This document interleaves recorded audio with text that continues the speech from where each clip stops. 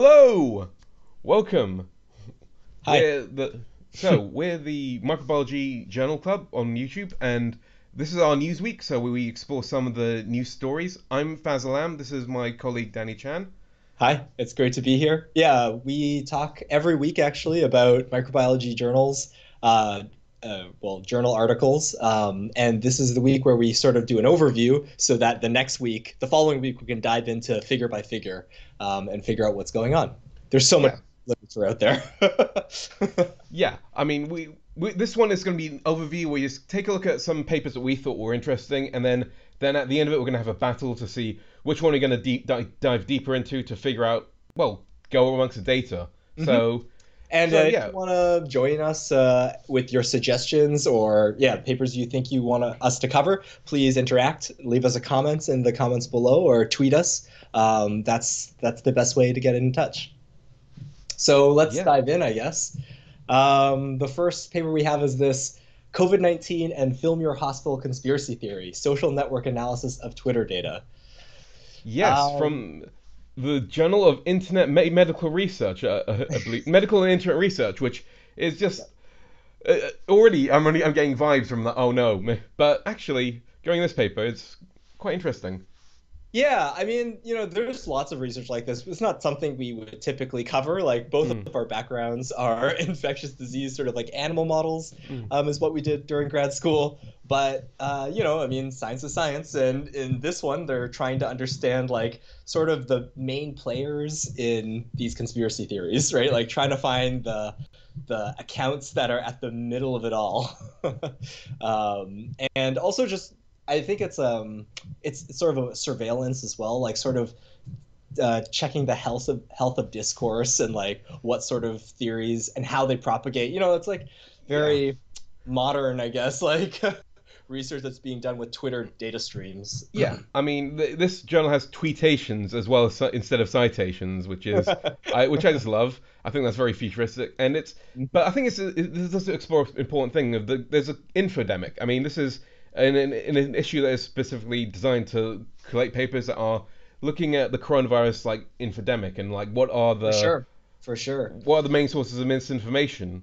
I mean, YouTube Yeah. is one of them, but Yeah, I mean, I think the hope is that like when these studies come out that it sort of informs maybe like better moderation like practices, right? Maybe it yeah. even like can talk to direct actions that platforms can take to try to make sure that there's like healthy information flow and there people don't get like siloed, I guess, into certain conspiracy theory sources of information. Yeah, and yeah, they do all sorts of cool things like try and measure how much bots have an effect on this specific aspect of misinformation, that's I think that's quite interesting. Yeah. But probably not in our wheelhouses. But I think it's Yeah, worth a probably not look. our warehouse. Interesting to show that it's around, right? And I mean, everyone, hopefully, viewers will know, right? Like the world is big. There's lots of Mm. science on everything, and this is just like one of the examples of science on the Twitterverse. Yeah, and it's interesting because it gives you a good idea of like what uh, kind of people tend to be because I mean it does like go almost a little bit too far that it might provide some identifying information for people which I'm not sure I'm okay with, but on the other hand it does give you a lens to look at how these networks work. They have some lovely diagrams of like how these different networks connect to each other. So Absolutely. yeah, Okay, let's see. What else do we have? so This then this is loosely related to our theme of the current epidemic. yeah, so this one is lockdown related travel behavior undermines the containment of SARS-CoV-2. So if you're in the UK like me, you might know that on Thursday we're going to be going into lockdown again. Mm. So it's so Round yeah, two. yeah. For our Halloween celebration, we watched Boris Johnson present graphs, which is probably the most frightening thing ever. So I mean, this is an interesting paper because what they did is they took Facebook data from some people who have the Facebook app, and Facebook has this thing called like I think data for good, where they pull like anonymized data, and for this COVID outbreak, they've been trying to monitor like where people have been clustering and travel behavior, and this has been looking Mm. at travel behavior in I think it's in New York and in India and then a couple other places where they Mhm. announced lockdowns and they looked at the travel behavior just before the lockdown came in.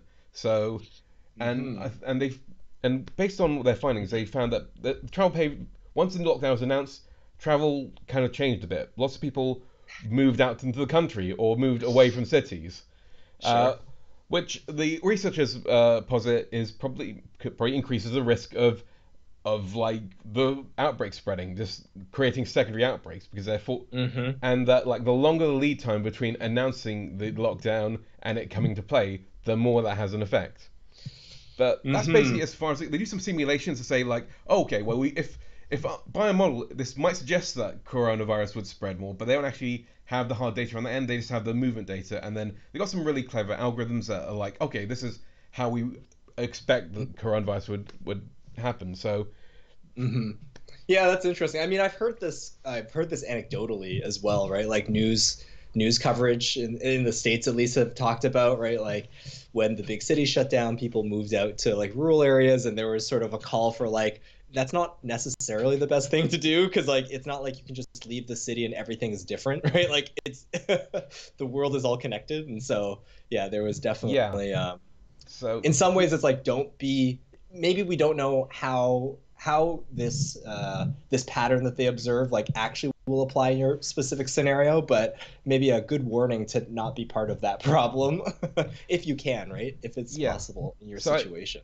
so they emphasize 4 points. Like the one important thing is to the messaging of how to prepare for lockdown. So they make sure that when people are going to lockdown, they know exactly where the local supply chain is coming from to decrease the amount of Yep. panic buying and hoarding.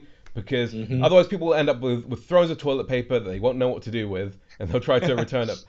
And also decreasing the window of time between announcement and the implementation of lockdown policies, which is Sure. also quite important. And also like communicating the risks of actually people traveling and migrating away from cities to cause Mm-hmm. secondary outbreaks.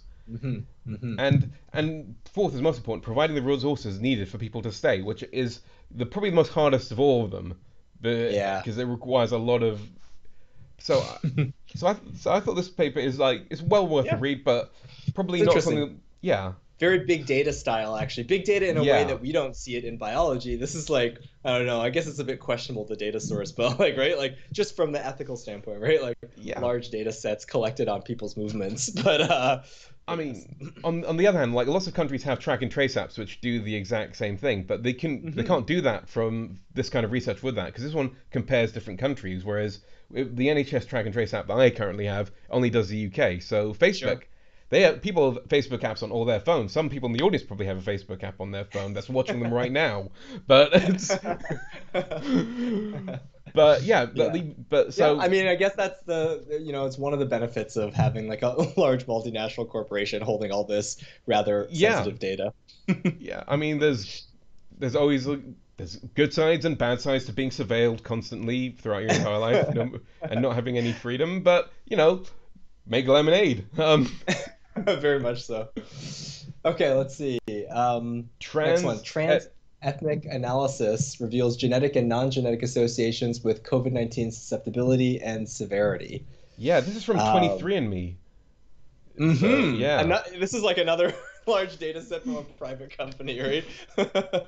yeah, Yeah, so once again, for better or for worse, we've trusted companies with this data, and they're doing research, right? They're trying to figure out stuff that might be useful for yeah. us and publishing that, and the stuff that's useful for them, well, they just keep that.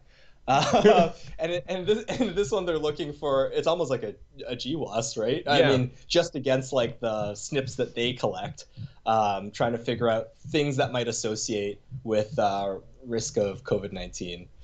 I don't know. I don't find this stuff incredibly useful. I just think it's like it's fun to always point out, right? Like yeah, this exists. This is what people do with big data, right? Like is yeah. find these associations. And I don't know. What will we do with this data when we find it? Like I guess that's always the big question. Like it could inform therapeutics. I would hope that it like there's always the danger that it informs kind of like misguided thoughts about like specific populations Yeah. that are like dangerous, right? I think that like that's important always to think about when these papers come out, and like more than ever because 23andMe is such a huge company, like these results like make it out, they're the exciting ones. Scientists are always doing GWAS, but when 23andMe does a SNP analysis, I don't know, it gets more like Yeah.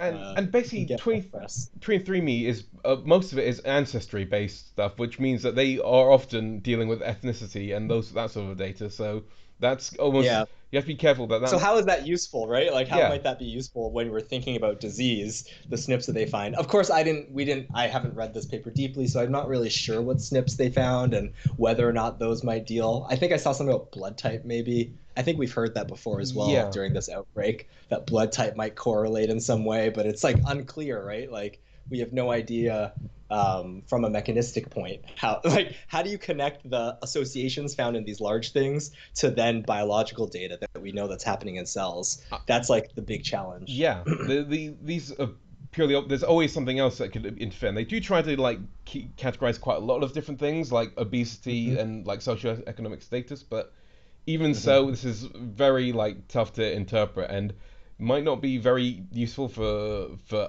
us, basically, Mm-hmm. because so much can be explained by socioeconomic and other factors. So it's Absolutely. Yeah, I think that that's a big thing, like doing a study like this. Yeah, like a big blind spot, basically, right? That is very hard to incorporate into the models and remove the influence of. yeah. So it's But the interesting thing is the 23andMe involvement with that, the fact that these genetics, because usually you see these come out of hospitals or universities, Mm-hmm. but this is like your homegrown I mean, it's kind of interesting how widespread genetic testing has become. That Oh we yeah, for yeah sure. Yeah. It's no longer something that you necessarily like go to the hospital for or ask your doctor for. Like these are consumer products that are around and I guess with all consumer products, buyer beware, right? Like you gotta make sure you know what you're getting and what you're getting is worth what you've paid for it. I know that with 23andMe, a common thing that I always say is that they have that like check mark box where it's like where you say like I want to help scientific research and thus give my data right to be mm, analyzed like for presumably that's who makes up these data sets, right? yeah And like you got to be careful because like when you check that box you're not only giving your data away for studies like this which like might have some use but maybe not, but you're also giving away for other studies that like maybe you're looking for different drugs and like who knows, right? Like what it could be used for. yeah It's not just publicly available things. yeah. So let's see. The next one is an interesting one. This one is Mm. molecular Like, arch. Sorry, go ahead. after you. I insist. Molecular architecture of early dissemination um, and a massive second wave of SARS-CoV-2 virus in a major metropolitan area. This is Texas. Hmm. It's coming out of Houston, is the major metropolitan area of their choice. And I heard about this paper because it's going to get published soon, I think, in MBio. This is the preprint version of it that we have.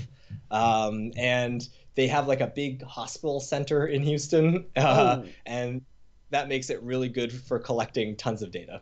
yeah. I mean, there's some really big names on here. So I do reckon because like working in Strep, there's some people who are big names in the gram positive like community here, like Randall Olson and Yes, James Musser, who are like really yes, big names in Texas. And so this yes. is uh, Yeah. These are great scientists that have that have basically because of their like large hospital cluster, they've been able to collect like huge amounts of data with yeah. the second wave that happened. And they start drawing like, I mean, they really map it out quite detailed because I think they sequence the virus Yeah, in they've got all of these circumstances. actually like an amazing sequencing lab there, so they can do quite a lot of like sequencing stuff. So and they've done Yeah. that. They've So we're uh, seeing like in this outbreak in Houston, where all these people get infected, what are the sequences of viruses that are coming out and how are they changing, right? yeah, Through that time. Yeah, there's lots of information here. I think it's interesting. I mean, again, it's speaking a lot to these mutations of the spike protein, I think is what they're choosing to highlight. yeah, Uh, yeah. And one of the things and they highlight is there's this new mutant G614 mutant. So in the original recipe SARS-CoV-2, it was a D in a certain area, but then it turned into a G, and mhm. this is like the big new hotness now, trying to figure out what's the deal with it. What's the significance? Yeah, Yeah, because it's clear from efforts like these that this variant is widespread. yeah. And the big question is why? um, Yeah. because So I think we're still in that mode where we're calling them some, this is a sequence variant, but does it have biological significance? That's the big question everyone's trying to ask. yeah, Uh, and I and guess that's a good segue into the next cluster of papers we yeah, have. yeah. So because we're going to talk a bit more about the D614G. I just want to show that like there's this like amazing graph which basically like shows how the massive difference in finding the frequency of it, because we've got D614, which is this tiny blue like peak, and then this massive G614. So hmm yeah, but we are definitely going to be talking a bit more about this. So the next paper is the infectivity of. So this one is about the D614 like isolate, but it goes a little bit. It looks at the other genes to see whether there are other variations that could be having an impact on it. hmm So this is infectivity of SARS-CoV-2 bracket. I'm sorry, not brackets. Colon. There is something more than D614G. Um, hmm uh, so so this is a Yeah, because letter. So it's, maybe things yeah, that might be correlated with the change, right? Like yeah, all that focus seeing that this isolate is the one, but like what about other genes that correlate? Because it might not be an effect purely from the one change, right? There could be things that come with it that are, yeah, and they have like maybe some other biological function. yeah, And what did they? It's a one panel, sorry, a one figure paper, so nice yeah. and So concise. it's a letter. So it's basically they're very concise. There's one hmm figure that kind of shows that there are other mutations other than the one in S protein. So things in NSP12 and in NSP14. So other areas that could potentially be worthy of investigation. But hmm yeah, this is just almost broadening that story, saying like there could be other stuff. But it's Absolutely. Yeah. I mean, yeah, it's good, right? Because I think that especially when we think about news media, it's easy to like get pegged down a thing or it's like science found something, that's the thing. But yeah, like there's always biology is a very like messy area, right? And like yeah, there could be things that happen sort of like they're basically covariants, right? Covariant gene changes that yeah, are occurring that could also explain this phenomena that we're seeing with the spike protein mutant. And so, yeah. yeah. Yeah, exactly. And then the next one is again spike mutation D614G also SARS-CoV-2 fitness. So this is hmm more so looking at fitness. This looks at infections in like hamsters and lung epithelial cells, and it's looking at how it enhances the replication of the virus. So it does seem that so it seems like in certain models it is definitely doing something, and that that's that like hamsters like infected with the original recipe have a slightly higher neutralization than compared to the well, actually hold on wait but they seem to still be having the ability to protect. So there was that paper last time when we talked about so the vaccines still protect hmm both of them like the same, but yet there's this idea of like the I can't open this paper from the Zotero, so I'm not looking at it right now, but I'm looking okay at the abstract. so yeah uh but basically, I think that like the mutation doesn't reduce the ability of vaccines to protect against COVID-19, but it's still impacting infectivity. So we did have that like I think a couple of weeks ago we had like a model of it and showing the D mutation is Yes, really where it is. hepped up inside the spike protein. So it wouldn't be visible to antibodies anyway, but it must be doing something else. Uh, hmm these papers are so the next paper also is very similar. So it's SARS-CoV-2 spike D614G confers enhanced replication and transmissibility. So hmm again, this is also taking a look at that and trying to answer the question of well, if it's not protective of the immune system, then what is it doing? Uh, so I mean, Yeah. they're basically Well, saying I that mean, they are trying to narrow down the reasons, like, and it could be something like better binding, right, to yep, the receptor. It could be, I mean, it could be faster fusion, right? Better binding is made up of a lot of different things, right? It could be yeah, better fusion capabilities. Maybe they don't like prematurely fire. That could be like something that's going on. yeah. What do they track it down to in this paper, or do they end up tracking it down? I'm seeing They don't really often they basically go there's into like saying like increases in binding and replication, Hmm. and they do competitive like studies where I think they basically Yeah, look they at do. It seems like they start from the biochemistry of binding, and they say that better binding then translates into the animal models. yeah. Yeah. So that's a clear story, but it could Oh, easily and be more they are using the transmissibility model for hamsters, right? yeah. Yeah. Oh, I guess Yeah. this is not the golden. This is not the golden hamster, is it? This is just some other hamster. The I think Syrian. yeah, Syrian hamsters. I guess It we'll doesn't say. go into that a little bit later today because we are going to be talking about the applicability of models in host ranges. And, Sure. yeah. Sure. Yeah. Oh, and they also use ferrets. I'm just looking at Yep. the figures. I'm like trying to identify the animal from their outline. I But mean, that's look. cool. I mean, it's nice Yeah. to see that like we talked about these models earlier and Mm, like they're coming right now. This is the time to use models now, right? Like we have a variety of models to choose from, so scientists can ask more complicated questions, right? About like how does this change actually affect some disease process? And then you have to choose the model that fits that disease process that you want to ask the question about. yeah. Uh, Yeah. for sure. Cool.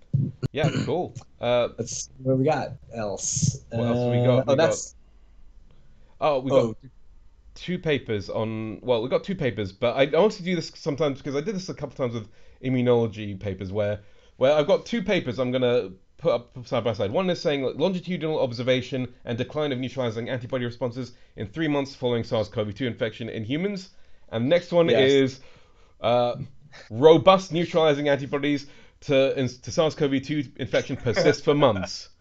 So these two papers were published Yes. about the same time. They both seem to be saying the opposite things. Basically, one of them is Hmm. saying like, "Oh, you still get robust neutralizing antibodies for a long time after infection," and the other one is saying they decline. And the thing is, looking at the data, they're both actually saying the same thing, but in different ways. So, Yeah. thing is, like, the antibody responses do decline in this first paper, but they don't disappear. And the interesting thing about this first paper is that they take a small number of people and they really focus down on what those antibodies are attacking. So they look at different SARS-CoV-2 proteins. So not just spike, but also like a couple of the N proteins, and see like how the degree to which that antibody response declines. And yeah, it Mhm. does decline, but that's somewhat expected because Yeah, I mean, yeah, like we don't like upon being infected, it's not like you like just spike in protein and you maintain high protein levels. It's a yeah, lot for your body to make those things. yeah.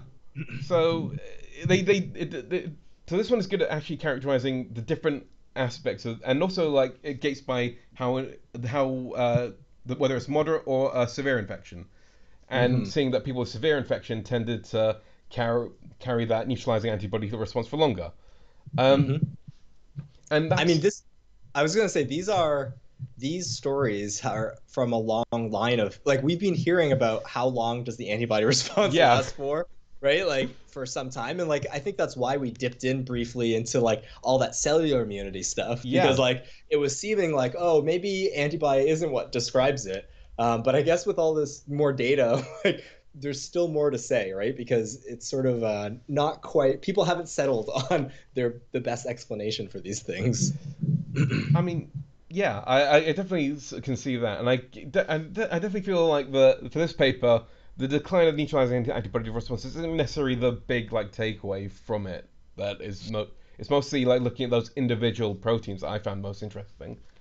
Uh, Yeah, well, I mean, I think to me, it's like the headline tells you one thing, yeah, but when you go into the figures, you're like, oh, but like really what they're providing, what we're learning is not like from the title. What we're yeah, learning is from like the specific data that they collected. And that's like, oh, wow, we've never seen such a comprehensive, right, look at all these different proteins and their antibody responses. yeah. Whereas the Hmm. second paper, so the first paper did about like I think in the region of like 50-ish people. The second paper did about 50,000 or something. It did quite. It Yep. no 30,000 people were screened and then they were tested and then they were measured for several months afterwards and still found to have antibodies.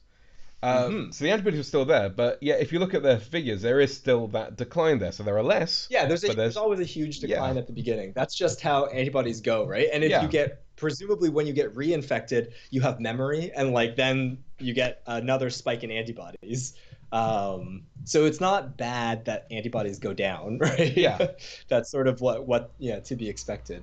yeah, But of course, the speed at which they go down could speak to whether or not like you would get like whether you could be reinfected in a certain window, right? Like there's all yeah. these.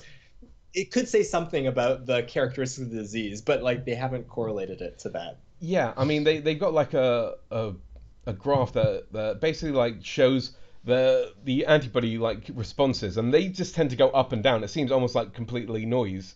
So there's Hmm. this graph with like blue line on top of like the percentage of titers that have that, and it's just like, and Yeah. yeah, you can sort of see like how it's possible that you can pick depending what time scale you can get almost any result because there is so much Right. noise there. Hmm. Um, You're talking about figure 1B? Looking at figure 1A, but Oh, 1A. Okay. 1B could. I mean, 1B I was is. just wondering, where's the blue line that you're speaking about? Oh, sorry. This is in robust. Uh, ro, sorry. Robust Robust neutralizing spectrum. antibodies to SARS-CoV-2 infection. Hmm. Um, Figure 1B. A. Oh, Uh, 1A. yeah. Okay. So yeah, that. So it's interesting and it's complicated because again with big kind of samples like this, a lot of the kind of individual stories will be kind of averaged out. So Hmm. there Absolutely. so there is going to be a lot of fluctuations there because of that. Hmm. Hmm. So it's I mean I just want to bring these two papers up just because I found it funny that like I saw two of these on my feed and they're both saying the opposite things. So I mean, yeah, yeah, I think that like again, it's the I feel like there's not a lot of consensus in like the messaging about like what antibodies are good for yeah, and like what's normal and what's like abnormal from the SARS-CoV-2 because like a lot of this is characterization. It's like stuff that you would do for any disease yeah. and like these are patterns you might see in any disease. Um, yeah, it's not necessarily unique for SARS-CoV-2. But again, good. We want to collect it for SARS-CoV-2 because we want to understand what is happening right now Yeah, to these exactly. population to our population going through this particular event. And I think for this paper specific, especially like this is a massive amount of people that you wouldn't necessarily get for other infectious diseases because some of Oh them, yeah, yeah. that's So true. we're actually getting quite a lot of a massive cohort of seeing like how the immune system works to a specific stimulus. So that's an Hmm. opportunity for learning, which is Hmm. always what we're about. Okay, let's see. Let's see what else we got. Oh, okay. We have one thing that we're categorizing as vaccine news. Yep. It's actually not a paper about SARS-CoV-2 at all. No, it is I not. but it's about a story. I found it like linked to this Quanta article, and they had linked it to SARS-CoV-2, being like, "Oh, look, there's like some new immunology coming out saying that the BCG vaccination in humans elicits trained immunity via the hematopoietic progenitor compartment." Yeah. And this is like real basic immunology, I guess. That's that this is about. And I don't know if anyone recalls, but like there's some talk that the BCG vaccine, which is for tuberculosis, might have some cross protection for SARS-CoV-2. Yep. And that's super perplexing because normally we think of vaccines as being antigen specific. Mm. So, like, they should just induce immunity towards the specific thing that you're trying to induce the immunity towards. But actually, there's like a This Week in Virology podcast, and turns out there's anecdotal evidence, like going all the way back to the beginning of this vaccine, that it does have some cross protection. And this paper is trying to illuminate a little bit of that potential mechanism. Yeah. Um, So this is, I mean, this is actually being trialed against COVID. So in Australia, there's a yes, university that's running phase 3 trials on BCG as a protective thing for COVID. But yeah, obviously, which would be great if that ends up having a good effect because like yeah, we already because make BCG. yeah, We already know the safety profile of BCG. Yeah. yeah, I've already had the BCG, so I'm protected. I think most it's I know just the United States and Canada they don't give BCG because they want like surveillance. I think if you get BCG vaccine, you have a positive skin test, Yeah, so you can't have that simple test for yeah. TB. I mean, why protect people against TB when you can let people get sick and so you can figure out whether TB's out there? I mean, that's herd immunity in practice. We don't have to treat the disease, otherwise we won't know how it spreads. So obviously I'm cynical because I'm from the privileged BCG and vaccinated cohort, so Yeah, I think it was from my understanding, it was a sound like public health decision to make because BCG vaccine is not super effective. The yeah, efficacy is like in the middle, yeah, which I mean, this is like a really interesting topic. Like when we talk about vaccines we may get from the SARS-CoV-2 vaccine, right? yeah. Like I think, of course, if they're not very effective, we don't really need to not give it for surveillance purposes. But like, I mean, it's possible to have vaccines that don't work all the time. And so when you get them, you still probably have to follow a lot of the guidelines that we're following right now. It may not really spell the end of the current situation that we're in, but it would certainly reduce the risk of people actually ending up in the hospital, which is, I mean, Yeah. bring it on. Bring us the vaccine, please. And yeah, I'm quite interested in this trained immunity side of things because then it goes the other way. So if you've got like a vaccine that has a really good adjuvant, then that might seem that Mm-hmm. it's producing like positive results, even if the vaccine itself isn't producing the kind of immunity we want, but it's still Sure, helping people absolutely. somehow. So Yeah, I mean, I think this is like a real basic immunology paper that kind of yeah, uh, tells us a little bit of a different story that these hematopoietic progenitor cells, I think they're often thought of as like part of the innate immune system, yeah. that they can somehow have some memory in them, right? And they go into some epigenetics and stuff in this paper. So I mean, that's an interesting story and a little bit far off from SARS-CoV-2, but I think that makes it in. It's more like into the immunology aspects of things, Yeah, which it's very much hard immunology, and it yeah, has this kind of like little, the only reason I brought it up because I think it is relevant still in the news, mm, just to follow up on like what is it about this BCG vaccine, right? That like causes it to have cross protection. yeah.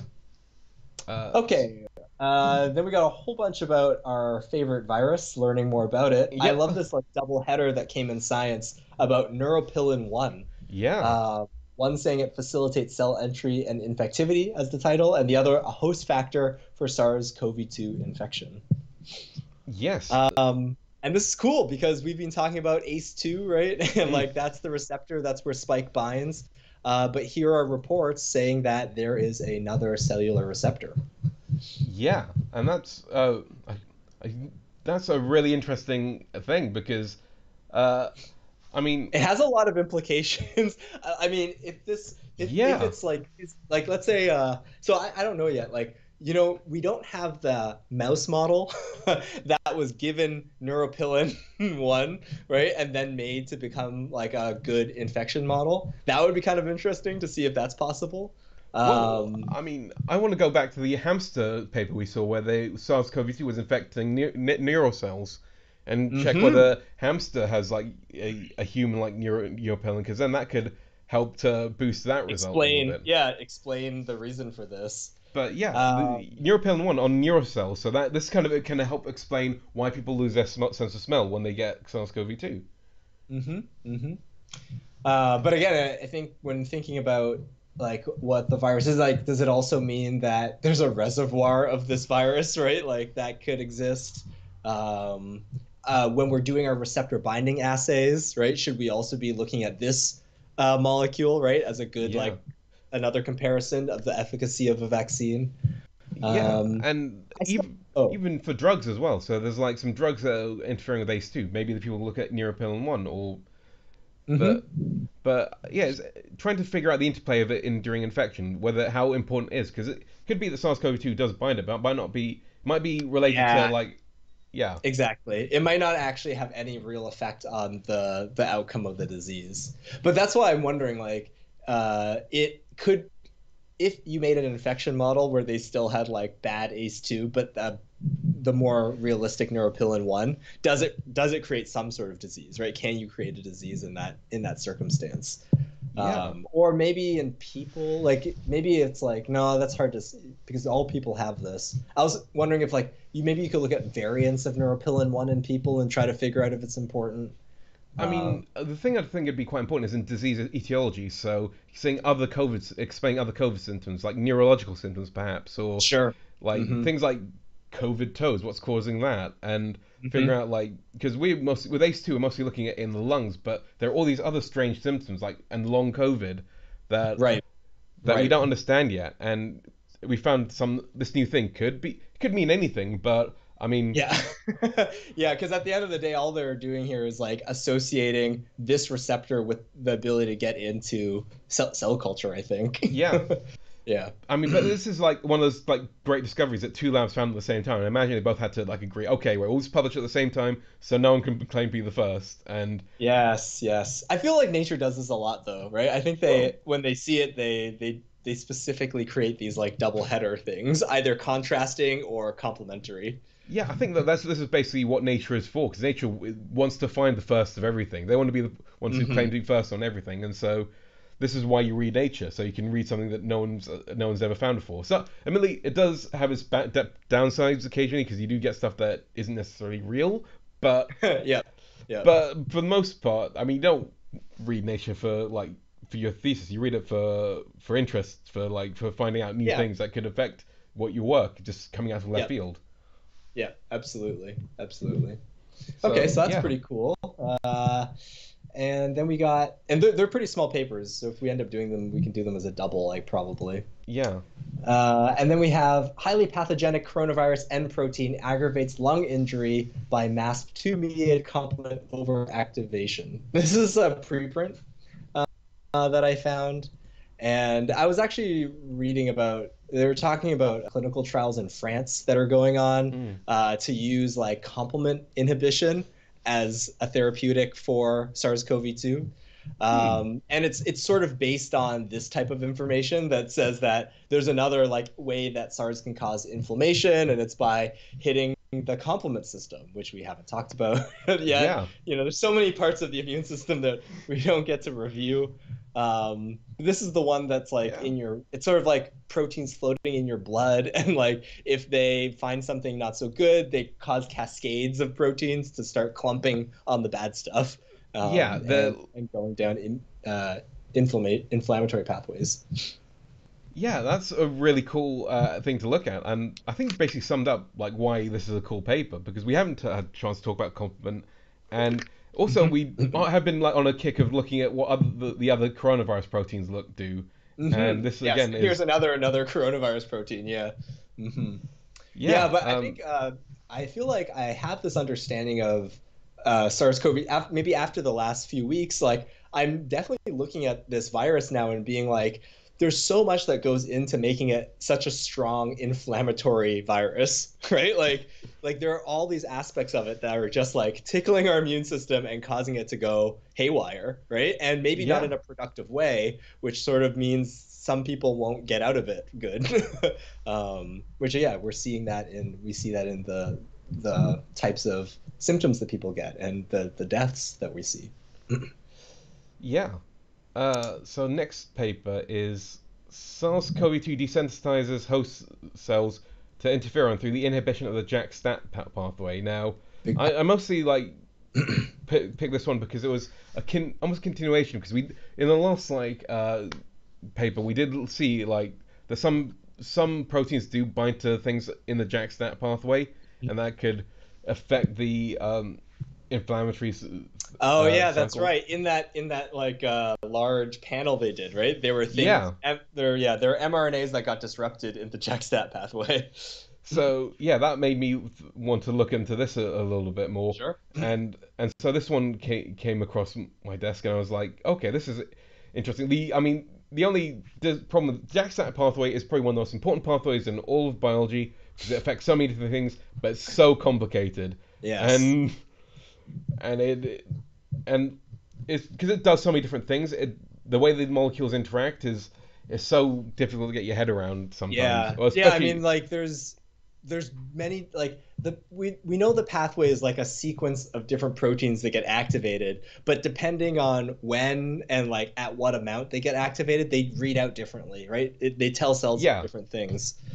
Um, So yeah, it gets very much into the network aspects of like protein chains and trying to figure out how things are going. So this could potentially be a very mathy paper, or it could. mhm.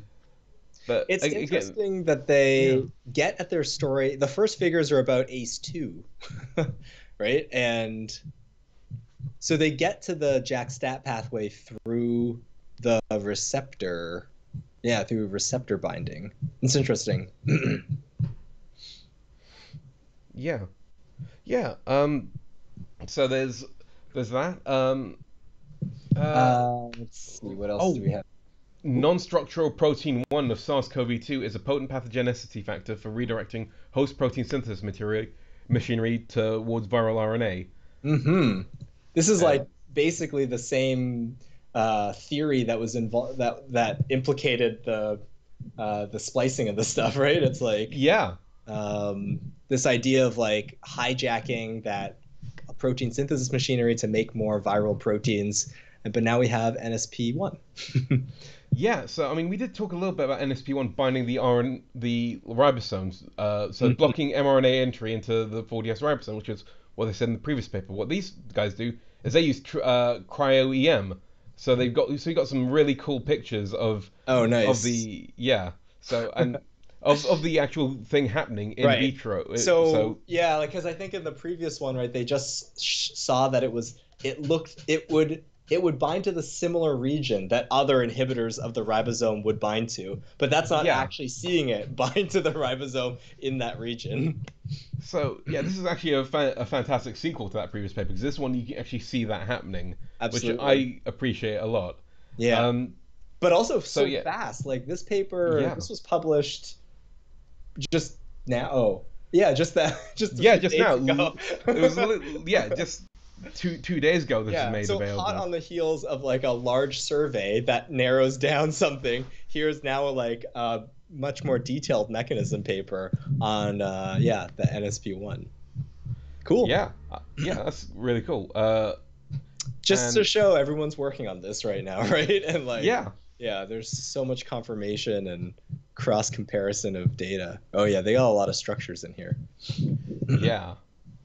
Uh, Next paper. So it's flu season now and SARS-CoV-2 season. So what'll happen? And Get your flu shot. so Like yeah, get your flu shot.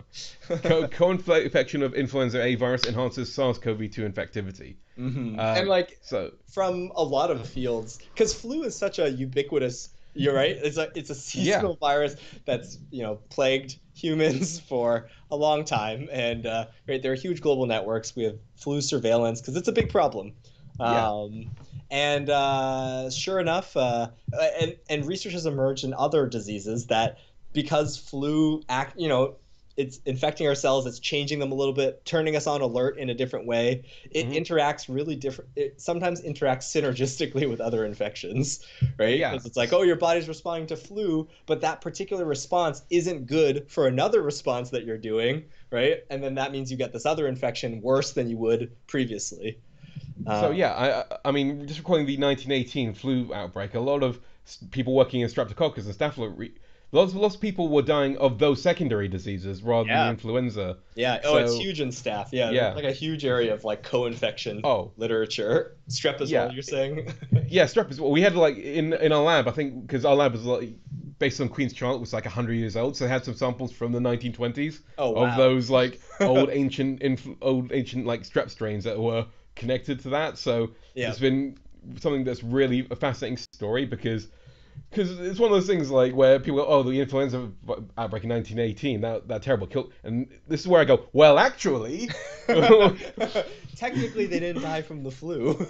technically, it was a whole other disease I can talk about. Would you like to talk about my PhD? And they can't escape then, and Yeah, they asked the question, they're getting the answer. yeah, they're getting the answer. That's Yeah, so in this one, they're talking about how influenza might prime us for a more severe COVID infection. It's actually through upregulation of ACE2, yeah, is what they're saying in this paper, this preprint. So kind of interesting. It's those things. It's all chance. I mean, infection. Well, actually, that's not true. But like, a lot about infection can sometimes come down to coincidence, right? Like coincidentally uses this, right? It's not like I don't yeah, believe influenza could be thought of co-evolving to be this like evil thing that works together with SARS-CoV-2, but it's like they infect cells. They're both yeah, respiratory infections, right? So like there's a limited number of pool of proteins, right, to work on. They're all interconnected anyways. Sometimes you end up having just a really bad combo, and yeah. this is where we're at. Like influenza for a lot of diseases, influenza is a big bullying playground that beats up someone, and other diseases like yeah. Whereas Yeah, exactly. Whereas like SARS-CoV-2 is another, and then they both gang up. They're like, okay, well, things are gonna go badly. Hmm. So it's a lot of things because a lot of things that help one virus will help another. Because like they both attack the immune system, and they both, and so Right. you get. I mean, there may be some situations where they interfere with each other, like if they share some genetic code or something like that. Then you can get viruses that mess with each other. But Or if they like both, if maybe like one of them induces, like in the attempt to have the immune response shift away from it, right? It induces like a different type of immune response, but yeah, that immune response is better for like fighting off other infections, then you wouldn't have this sort of issue. yeah. I mean, I think there are some. I know it's completely escaping me, unfortunately. So I'm not going to go down that path. But um, But yeah, so we got some cell culture infection here, yep. biochemistry stuff. Do they ever go into animals? Maybe. Don't know. It doesn't I seem don't like. know. I don't see animals so far as I'm scrolling through. Calu 3 Yeah, cells, A549 cells, MDCK cells. Yeah, I don't think they end up doing animals. So this is all based on observations that they're seeing in cell culture. right. Okay. So next one in PNAS, we've got broad host range of SARS-CoV-2 predicted by comparative and structural analysis of ACE2 invertebrates. Yeah, this was a weird one. I just picked this one because it gets kind of old. It's not even that new of a paper. But I thought that it was interesting, like the way in which, sorry, it's jumped right between obviously bats and humans and Yeah, pangolins potentially, right? People talk about yet undescribed intermediate host. Um, yeah, these there's definitely. Oh, I want to open this up. they look at a lot of different animals here. I mean, so they look at a lot of mammals. They mention that it's so the golden hamsters and the other hamsters that we looked at. They're all the Syrian hamsters are vulnerable to it. So it's well they so and that makes them fairly okay models. And this Um, is, yeah, this is stuff that I believe there was a paper that came out earlier that talked about like all the different animals that are good as models. But I yeah, think the perspective they took here was like a huge data set of like all sorts of vertebrates. And so like we're seeing a bigger overview, right, of um, the potential, I guess, hosts that these viruses could infect. yeah. I mean, they look at like hamsters. They look at. I mean, another thing that is like cats and tigers and domestic animals are another aspect because there have been stories of them The getting Bronx infected with Zoo SARS-CoV. had the tiger that got Yeah, infected. There have been, I guess, these anecdotal stories about cats. Um, yeah, I mean, this is not like super. I think it's a kind of interesting sort of paper. We don't often talk about this. I don't know if yeah. it's the right choice for us, but I did want to I sort mean, of even show some of the other research, I guess, that's going on. This might yeah, actually end up dovetailing with stories about like the viral evolution, right? yeah, It might be more about like I think where this might contribute to like sort of the global effort against SARS-CoV-2 and pandemics is more in that realm. Maybe it's helping to describe some uh, approaches you could take to surveillance, right? Like yeah. this could help identify potential emerging, like once you know a receptor, you can do this sort of analysis and say, do people live in places that they come into contact a lot with these animals? Those are places that are fruitful for surveillance. I could see it driving some of that information. And I also see it going the other way when like looking at species that are threatened by us because we now carry coronavirus. So I mean, they Sure. talk about like things like whales. Some whales are susceptible to it, and some of those are on like the endangered species list. So if we go into like their areas and cough on them, suddenly no more Oh whales. no, that's so sad. So I mean, Yeah. imagine like if the vaquito is like this tiny little dolphin where there are only 20 left in the whole world. If Yeah. they're That vulnerable to coronavirus, I mean, yeah, we're I mean that's a sucky vision sometimes of like humans, right? Like we modify our ecosystems, right? That's part of our evolutionary strategy, right? Is like modifying it for our own purposes. And like as a result, right, like we have brought into contact animals that don't normally come into contact through our practices. We might be enabling like the production of new strains of infective agents and then maybe also disseminating them to some of these animals. Oh, that'd be too bad. Yeah, I mean, I know there are some species where like people thought oh, this virus came from the species, but no, it turned out we gave it to them. Like I think, like Yeah. badgers and tuberculosis, perhaps. I'm not sure. Don't quote me on that. I could be completely wrong on that, but I'm pretty sure of the. Yeah. So Yeah. yeah, But yeah, a much more sort of broad science paper. I don't think necessarily relevant to this, but interesting. I mean, very interesting that people would even go down this path. Like, yeah. I heard about this paper because like he's like a totally unrelated scientist. I would never guess like that this scientist, evolutionary biologist, would end up doing stuff on SARS-CoV-2.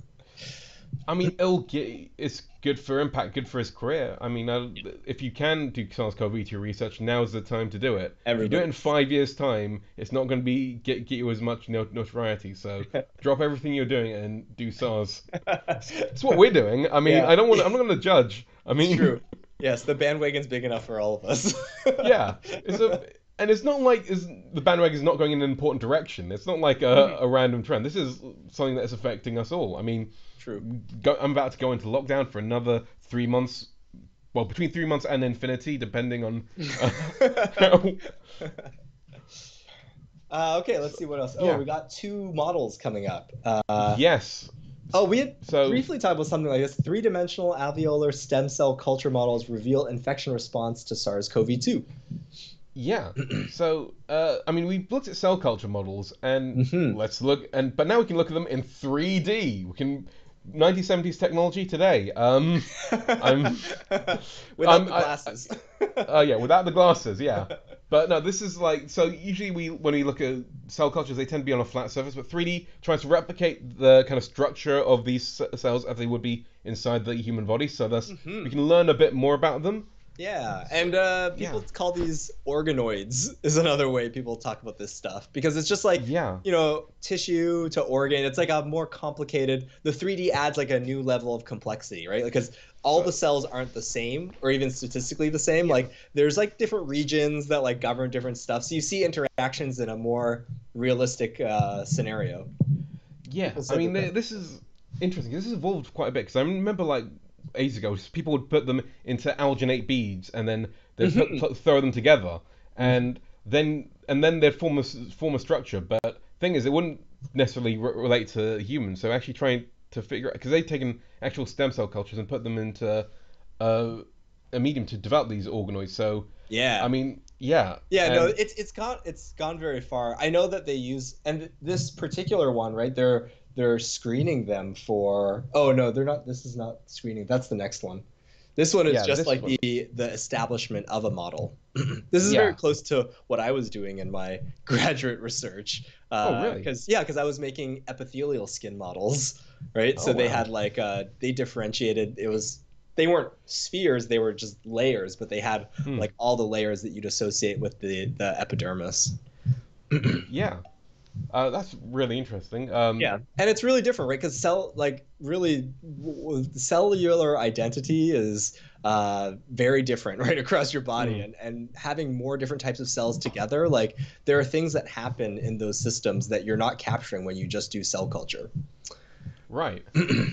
Yeah, and 3-dimensional. So we're going to move on to the next paper, which is identification of SARS-CoV-2 inhibitors using lung and colonic organoids. So here we're seeing like an application of this sort of technology. Yeah. And this is what I was going down the path of saying is that this actually has become very common because it's like they've done back in the day of high throughput screening, people did high throughput screening on cell cultures, right? You'd have like big plates full of like little wells full of cells and you'd try all the drugs on them. But like with the I guess the advancements in technology and organoids, now you can have organoids in those plates, right? And you can have like little like balls of cells that have like different structures, and screening drugs through those is like even more realistic than screening drugs through cell culture. And like one of the advantages of them is that I mean they aren't necessarily as good as animal models, but they can still tell you a lot more than cell cultures and can almost replace animal models for some functions, which is Yeah. a really good thing. Yeah, And definitely. also, You still want to move it out into animal models, but you could never fit like 364 mice in a tray and you give them drugs, right? Like, yeah, the high throughput nature is a big plus in these. yeah, it allows you to do much more. Mm. And I can sort of understand the argument that it's still not as like replicating a whole human in this petri dish Yeah, yet, but you yeah, can still find some very important information. Actually, understanding what how that reflects human situation can be very interesting. absolutely. And yeah, so I mean, again, they're a model that we haven't investigated into too much depth, and also given your experience in this, I'm quite interested in Oh, hearing what your I mean, I didn't work on these particular organoids, right? Like these ones, they're using lung. mm, So like really all I have to speak about is like the usefulness of these models, right? right. Like how they differ basically from cell culture. And I think that actually would be better explained in the The character, alveolars, right? yeah, in the Yeah, characterization of the model. But this one, I mean, if people are interested in seeing the way that then they're used to find drugs, and like you know what I always find fascinating about this is you actually get histology when you do the staining on these, right? Like yeah, it's cell culture, but you actually see like this like regions of interest. yeah. And so I think that brings us to we've listed all the papers that we kind of brought to this, I've and got a lot of stuff, got a lot but of stuff. a lot of it too. We just wanted to sort of highlight for people like film your Yeah, conspiracy theory, lockdown related, transethnic analysis. Yeah, this first molecular architecture of early dissemination. That's one that we could do, right? yeah. That's sort of like big evolutionary biology. It's coming evolution of the virus, learning about this variant Yeah, D614. If we want to really dig into D614, what's the best paper for that? The spike mutation alters fitness. Is that the best one? I, so I mean, I wouldn't say the old. I think the one that like describes a bit more into like the binding of it. I thought that was kind of a bit more interesting in that regard because Mm-hmm. I think that moved into animal models. No, wait, no, I'm looking at a different paper. Sorry. Uh, Let me download this spike mutation alters. I don't have it. It's not in the Zotero. I'm attaching it now. yeah. So, cool. So yeah, Yeah, for people watching, we we, have a we de- Zotero linked in the that you can read all these papers on if you'd like. Yes, yeah. If something caught your interest or yeah, you want to dig in, you dig in with us, ask questions about them. We're happy to be here. Yeah, the spike mutation D614G alters SARS-CoV-2 fitness. They do cell culture at first, and then they do a neutralization assay. It's actually a pretty short paper. There's not a lot here. Not Okay. this one. Not this one. And yeah. You think one of them went into animal models? No, I think I misunderstood. I was looking at the MAS the complement paper, which also was one I was quite interested in. Yeah, that could be one. That's like another piece of the immunology puzzle that we haven't been speaking about. There are four figures in this one. They do go into animals here though. This is where they're using ferrets. They start with biochemistry and then they look at hamsters or ferrets. That's SARS-CoV-2 spike D614G variant confers enhanced replication and Enhanced replication and transmissibility. transmissibility. Yeah. Yeah. So yeah, that'd be the one of the papers I'd be interested in because they do the transmissibility experiments Yeah, and we and can get like looking at found effects. we haven't, right, we talked about the creation of that transmissibility model, but here's a use for it, right? Like here's Yeah, something that they observed in nature. We observed the increase of this particular variant, and now we're asking in a model, right? Does it make a difference? um yeah, they don't go down to mechanism, but yeah, there's that. The mm, Neuropilin double feature we could talk about, mm. right? Yeah, we could. So yeah, Then yeah, mass MASP. I quite like the MASP one, but non-structural um, protein. How are you feeling about that one? non-structural protein. I guess we I already mean, talked about it last week, kind of. yeah, Yeah. yeah. It's basically, I mean, it's one I'm going to read because I want to see the fun images, but it's probably not one I need to talk about. But Right. Right. Yeah, I don't want not evolution, and then maybe one of the model ones. Okay, we got a few different things. Well, last time we did do a molecular pathogenesis one, yeah, um, but we didn't talk about the immune system. I could go for the MASP one. I want to talk about D614G. That's yeah. sort of where I am, but I'm okay also I, just doing it with the massive second wave version where they identify it. Um, but I guess hmm. animal models is what we do, right? Or we're more Yeah, poised to speak about animal models usually than other papers. yeah. So I mean, because yeah, I I agree. So because again, the animal model paper seems like it's going to be.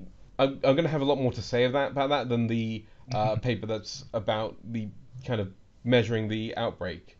Yeah, Um, it's a short paper, which is good, which is mhm. nice. That gives us time to linger, and maybe it gives us time also to speak more about the background of D614G, Yeah, right? We can maybe flesh out a bit more of the background and then dive into the four figures. Um, yeah. I mean, we could try to pull in some of the information from the Musa paper to. Yeah, yeah, yeah, Yeah, yeah. To just tell the story of here's how they found it out in the or here's one story about where it was found in the wild, and then here are the work that's been done in the research to to actually give us relevance, right? Like it's one thing to find that association, it's another thing to then tell us oh, this has a real biological effect. Yeah, I like that. I like that idea. Like kind of lingering more on the introduction of D614G, but ultimately going through the papers of enhanced replication and transmissibility. yeah. I like that as well. I think that that's what we'll get because we haven't talked about D61. We've talked about it in passing, but haven't really focused down on it. Yeah, we haven't And focused down on it. And people are talking about how does it relate to vaccines? Like maybe we can answer some of those questions along yeah, the way. Yeah. so yeah, I think we have that. So if you want to join along, then you can tweet us about this paper, about what your thoughts on it are. Well, Yeah. Tweet us your questions about D614G or leave us something in the comments. yeah, and yeah, hopefully we'll catch up with you next week, and we can talk about this interesting paper, well, these interesting papers, and this interesting kind of story that we've becoming about Hmm. this weirdly, Absolutely. yeah, it's because it's more infectious, but it's still vulnerable to vaccines. Does it change immune? What does it do? We'll Yep. find out next week. Sounds good. Sounds good. So thank you so much for joining me. I'll see you next week. Bye.